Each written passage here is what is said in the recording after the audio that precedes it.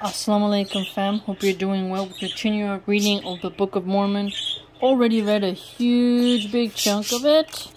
Okay, so let's continue. This will be good for us theology students who want to be able to understand the different religions, so that way when we are questioning about certain things, we actually know what we're talking about and not just reading Wikipedia. Okay, so chapter 5.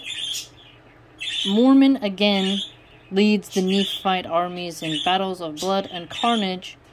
Okay, so here, there's battles even in the Book of Mormon. So, the Book of Mormon shall come forth to convince all Israel that Jesus is the Christ. The Lamanites shall be a dark, filthy, and loathsome people.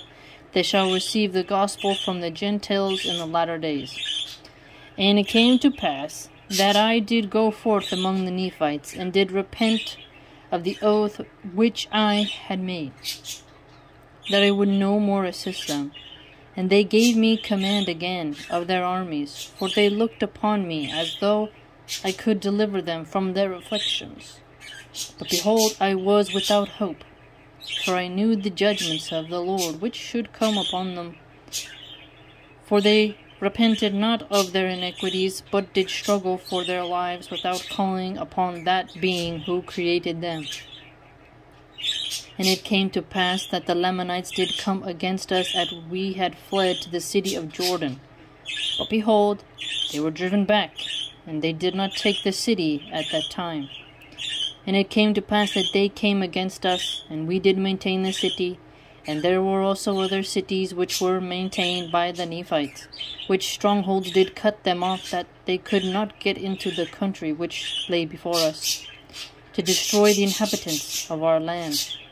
But it came to pass that whatsoever lands we had passed by, and the inhabitants thereof were not gathered in, were destroyed by the Lamanites, and their towns and the villages and cities were burned with fire, and thus 379 years passed away. Okay.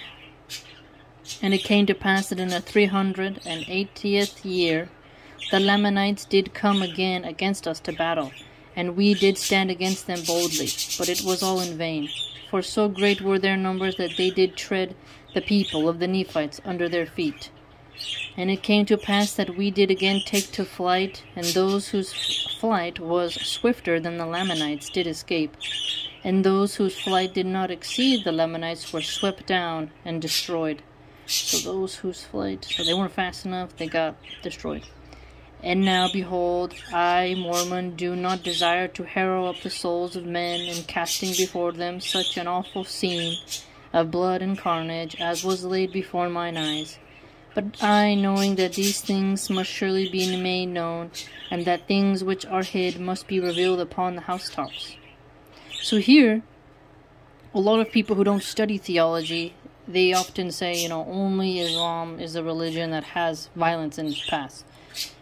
Well, look at the Mormons, how they, in their text, there's constant battles between the Nephites and Lamanites. And here, just within this chapter 5, you see how, again, carnage, there's bloodshed, there's war. It wasn't just hippy-dippy brushing each other's hair. So that's why it's very important to understand the correct theology of each religion.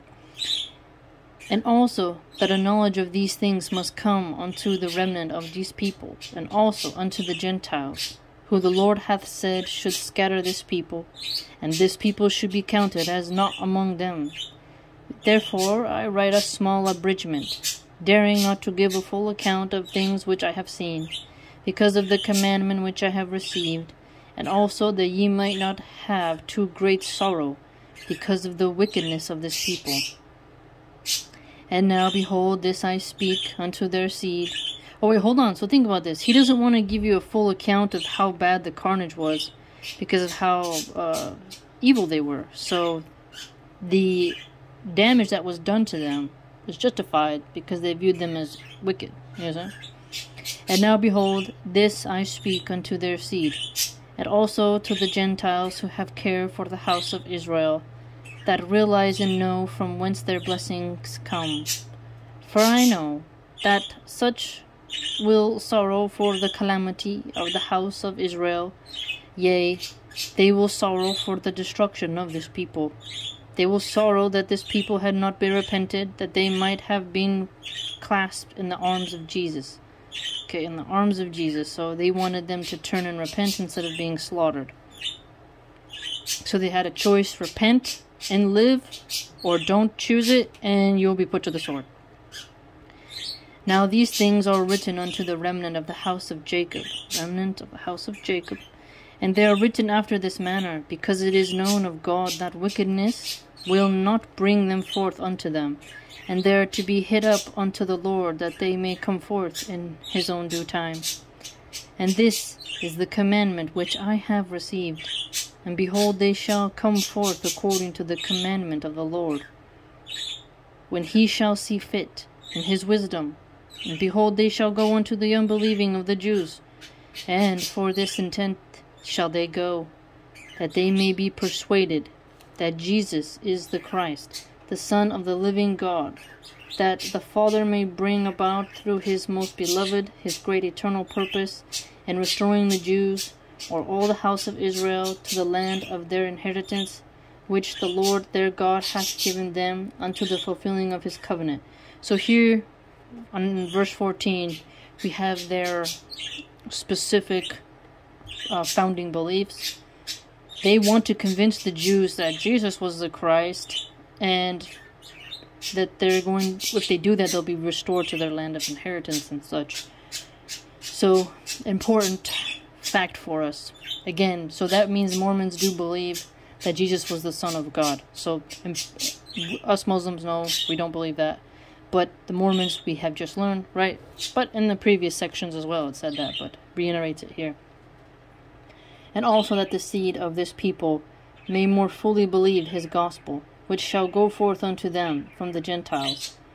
For this people shall be scattered, and shall become a dark, a filthy, and a loathsome people, beyond the description of that which ever hath been amongst us, yea, even that which hath been among the Lamanites, and this because of their unbelief and idolatry. Okay, so idolatry? Unbelief and idolatry. So, not Muslims, Mormons also contend that you are supposed to have belief, and you're not supposed to be idolatrous. For behold, the Spirit of the Lord, they say, hath already ceased to strive with their fathers, and they are without Christ and God in the world, and they are driven about as chaff before the wind. They were once a delightsome people, and they had Christ for their shepherd. Yea, they were led even by God the Father. They call God God the Father. But now, behold, they are led about by Satan, even as chaff is driven before the wind, or a vessel is tossed about upon the waves, with a sail, without a sail or anchor, or without anything wherewith to steer her. And even as she is, so are they. And behold, the Lord hath reserved their blessings, which they might have received in the land, for the Gentiles who shall possess the land. But behold, it shall come to pass that they shall be driven and scattered by the Gentiles, and they have been driven and scattered by the Gentiles. Behold, then will the Lord remember the covenant which he made unto Abraham. So here, talking about the covenant of Abraham, and unto the house of Israel. And also the Lord will remember the prayers of the righteous, which have been put up unto him for them. And then, O ye Gentiles, how can ye stand before the power of God, except ye shall repent and turn from your evil ways? Know ye not that ye are in the hands of God? Know ye not that he hath all power? Okay, so here, God has all the power. And as his great command, the earth shall be rolled together as a scroll. So rolled together as a scroll. Therefore repent ye, and humble yourselves before him, lest he shall come out in justice against you, lest a remnant of the seed of Jacob shall go forth among you as a lion, and tear you in pieces, and there is none to deliver. So here, notice this. So the remnant of the seed, so the people who are descendants of Jacob, to tear you apart. So I don't want to say this is a violent verse. No. But what I want to say is that there's a warning and admonition here, right? Talks about justice. So repent or be torn apart. Another important factor when comparing and doing analysis of other religious texts. So that way we Muslims know how to defend against slander and be able to have actual evidence of people's books to have a leg to stand on, essentially. Okay, so that was chapter 5. Excellent.